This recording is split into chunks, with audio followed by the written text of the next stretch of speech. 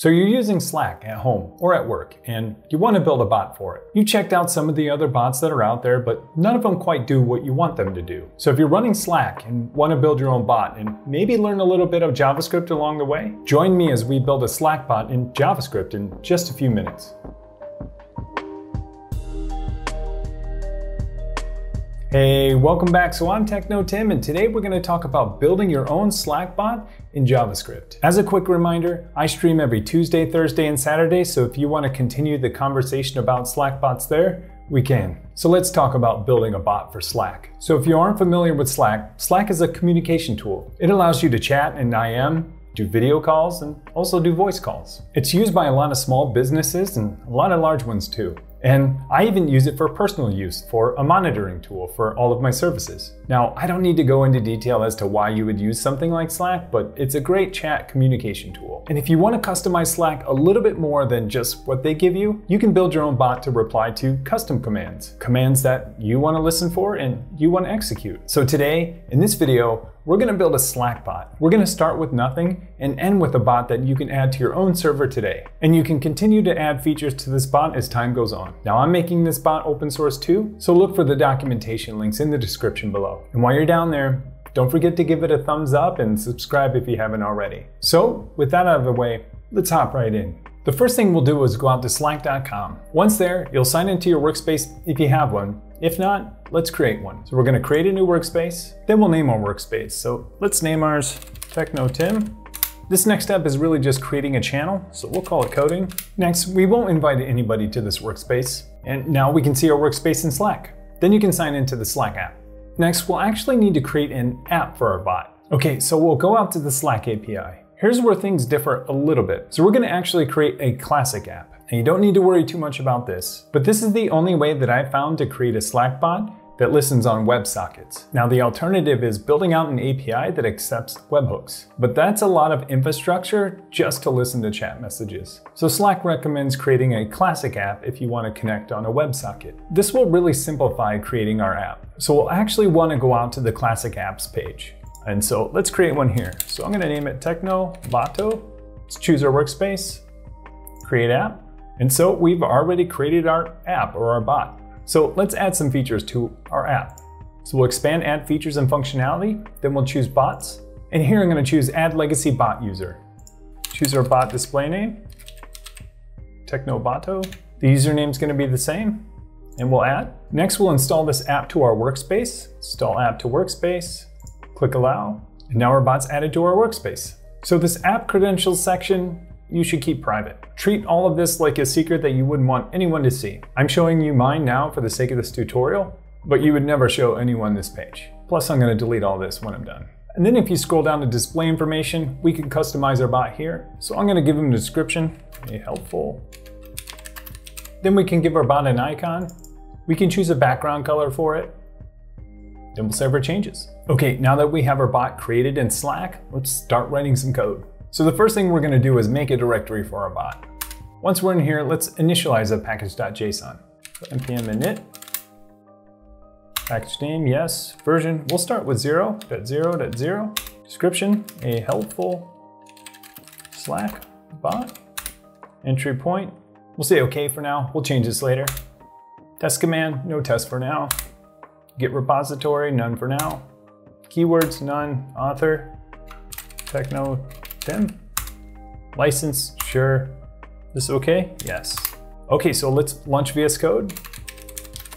Okay, so I wanted to call this out really quick. You'll need to have your environment set up to do JavaScript development. If you need help with this, I've got a guide on how to configure your machine for JavaScript development. It will walk you through setting up your machine so that you can develop JavaScript. It'll have you up and going in just a couple of minutes. I highly recommend checking that out if you get any errors along the way. Okay, so let's get back to this. So here we'll want to create a folder, a source folder to house our code. And here we'll want to create an index.js. And let's create a app.js. So now we'll need to install some dependencies. The first one I'm going to install is ESM. This allows us to use ES6 imports. So yarn add ESM. Next, we're going to install one of the Slack clients. Slack has many different clients depending on how you want to interact with their services. This first one we're going to install is the RTM API. So the RTM API is for real-time messaging. Basically, a way to open up a WebSocket and listen for messages. So let's add that with yarn add at Slack RTM API. This is a scoped package. The next we're going to install is the actual Slack Web API. So the Web API gives you an HTTP client that we can interact with Slack in a RESTful way. So this allows us to get resources and post resources. We'll use it to post messages. So we'll do yarn add Slack Web API. Okay, they're both added. Let's go back to VS Code. Let's look in our package.json. And here you'll see the 3 dependencies we just added. In order to use ESM, we need to do something like this in our index.js. So we need to require our ESM and then export our app.js. Once we do that, we can use ES6 imports instead of using require everywhere. Now that's just a personal preference for me from doing front-end development like React.js, but you're free to use requires if you want to. Okay, so in our app.js, the first thing we're going to do is import our RTM client. This is our real-time messaging client so that we can subscribe to events from Slack. Then we need to initialize our client, and we need to do that with a token. So let's go back out to the Slack API where our app was and get our token. So if you go back out to your Slack app and then go to add features and functionality and then go to permissions, once we see our tokens here, you'll want to copy this one, bot user OAuth access token. So copy that out. And remember, these are secrets. And while we're at it, let's create a constants file to tuck this away. So we'll export const Slack OAuth token with our token. And also, you should probably use an environment variable or something else to keep this secret, but we'll keep it in here for the sake of this demonstration. Okay, so we'll import the token and we'll pass it into the client. And now that we have that, let's actually subscribe to an event. So let's subscribe to the ready event. And on this ready event, we're going to just console log out that the bot started. Okay, a couple things we'll need to change in our package.json. So first, let's change our main. So our entry point isn't index.js anymore. It's just source. And then we'll just need to add our start script, which is just going to run Node. Okay, and so now that we have that done, let's actually add our start. So this is where we actually start the client. Then we'll add a catch to log out the error if we get an error. Okay, after we add that, we should be able to start our bot up. So let's go back into our terminal and do yarn start. We start it and we got a console log on bot started. So that means we're right in here. So our bot is ready. And the cool thing is, if you go into your Slack app, you should see in your apps that your bot is online. So now our bot is online and connected to our Slack server. Okay, before we make things too complicated, let's just send a simple message from our bot. So as I mentioned before, we use the RTM client to subscribe to events. But sending out a message isn't subscribing to an event, so we need to use their web API. So here, we'll need to import the web client, and then we'll need to new up a web client with that same token. So in order to send a message, I created this really quick helper function. So this function is called sendMessage, and it sends a message. It takes a channel and a message, and then it calls our web client, chat, post message, and then it's passing in the channel and text of message. And we can actually do shorthand here, but I'll keep it to be less confusing. And so now that we have that function, we can use it. Let's do send message. Let's send it to the general channel, and let's send a message just saying the bot is online. Let's clean this up. Let's stop our old bot, start our new, and here we go. We started up the bot, and now the bot is saying in our general channel, bot online. So this is working pretty good. But let's change this. Let's create a new channel. We don't want our bot to spam general every time it comes online. So let's create a channel called bot spam. A channel for bot spam. Okay, and this channel can be called anything you want it to be. I'm just creating one channel dedicated to all of our bot spam, something like automated messages. Okay, so we would go back in our code and let's change the channel to bot spam. Save it, start our bot back up, and here it goes, bot online in our bot spam channel, but not in our general. This is the one from earlier, but I'll clean it up so it's less confusing. And then let's move this to our constants files so that we can configure it easier later. So let's export const bot spam channel.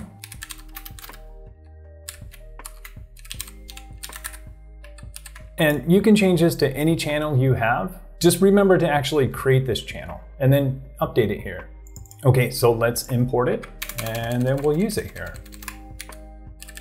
Should be able to start it again and see another message. Okay, that's working pretty good. Let's do one more thing to our bot when it comes online. So something I like to do when the bot comes online is just print out the version that the bot's running on. So we'll do this. Const package.json equals require package.json. So what we're doing is requiring our package.json, and then from our package.json, we're going to use the version property to echo out when the bot starts up. So let's say bot version package.json.version is online. And so if we look at our package.json, it's just going to echo out this version. And that should be incremented when you tag and deploy your bot. Okay, so let's start it again. There we go, bot version 0.0.0 is online. So as you increment your bot, you should tag it with the new version and increase this version on your package.json. Then when it comes online, you'll know what version of the bot you're using. If not, you can just delete that piece anyway. Okay, so now that we have that running, let's hook into our events so that we can listen for commands and act on them. So really quickly, I'm gonna add a command like hello. And when the bot sees the command hello, it's gonna respond with heya and then the username. Now I'm gonna follow a bot pattern command, ! hello. This is similar to other chat clients that are out there. But for the record, this will not be a slash command. I think that slash commands require APIs and webhooks, and that's a lot of infrastructure to build just for a simple bot. So I think it'll go something like this. So first we want to subscribe to the Slack_event event. In that callback, we'll get an event type and an event. And so just to check to see if this is working, let's log out the event type and the actual event. So let's start our bot back up. Let's go into general. Let's type hi. And you might see some stuff on the left. Those are system notifications or system events from Slack, ping and a pong, going back and forth to make sure the WebSocket's still open. But we're not seeing any of my messages. And I figured out that that's because we haven't invited the bot to this channel. Now we see him listed as an app, but he's not actually in this channel. It's just me by myself. So to invite him, let's just @ him. So we'll do @Techno. Let's invite him to the channel. Now he's in the channel. You'll see a lot of events fire, especially their famous knockbrush MP3 sound that you hear. Now let's type hi. There we go. So we had a message of hi from this user in this channel. And so we're seeing IDs here, but that's okay. You could even see when you press each keystroke, we're seeing a user typing event. And there it goes. Okay, so now that this is working, let's add some logic. First, let's do some null checking. If event and an event.type equals message. So here we're checking to see that we have an event, and we're checking to make sure that the event type is a message. So we don't want typing messages or system messages. We only want the type message. Now let's check the contents of that message. So if event.text equals hi. Let's get rid of these console logs so it's not so noisy. Let's go back to our bot, start it back up. Type hi, nothing happened. ! Hi. There we go. And we got a hi in our console. So that means we're inside of that block. So here we mentioned we wanted to have the command hi or hello. And if someone used that command, we were actually going to say hello back. So let's actually just change this to hello.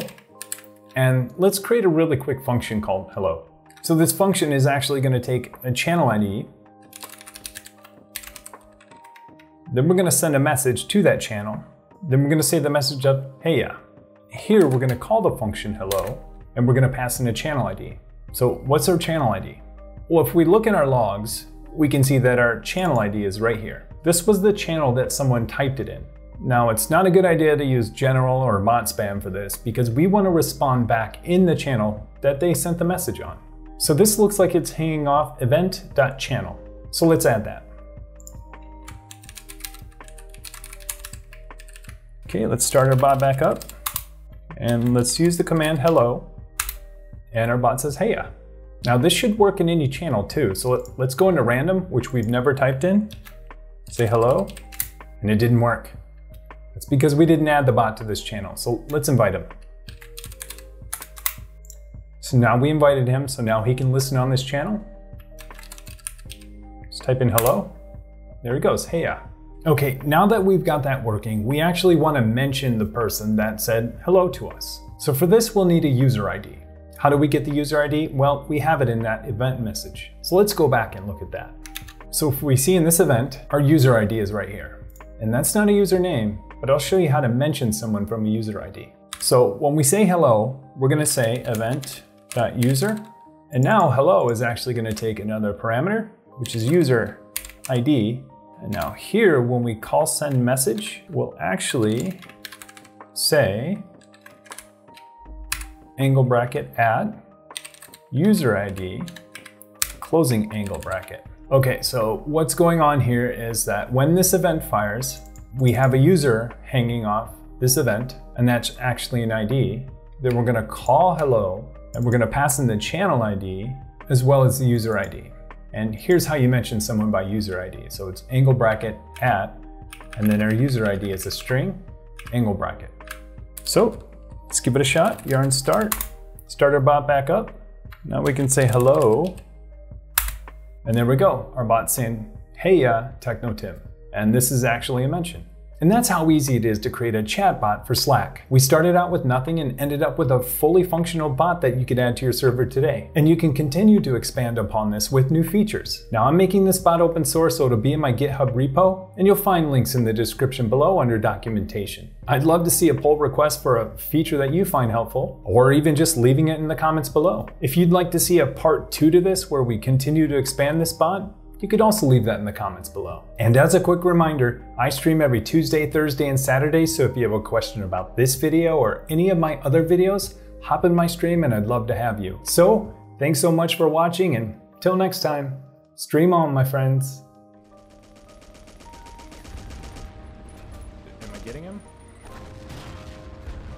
Come on. Come on, am I getting him? Yeah, I got him. Give me some repairs. I don't even want to get out to repair it because someone's totally gonna... This was the worst, repairing and like having someone come steal your tank as you're repairing. I forgot all about this. Yes. Please do not steal my tank, because I just took that out of the tank out.